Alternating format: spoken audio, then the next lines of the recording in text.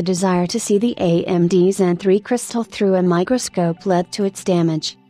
On the pages of the resource Reddit, one of the enthusiasts for studying the physical structure of modern processors published links to images of the AMD Ryzen 5 5600X processor crystal with computing cores, obtained by his like-minded person using a special camera and a microscope. Image source, Flickr, Fritzkins Fritz. Alas, when removing the cover from the Ryzen 5 5600X processor, the crystal with the compute cores partially collapsed.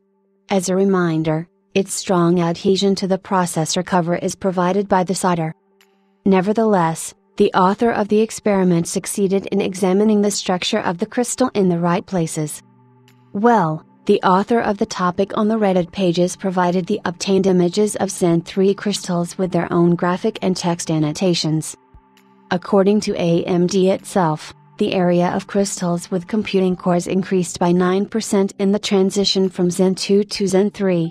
Specific productivity per chip area, according to independent research, has increased by about 10%.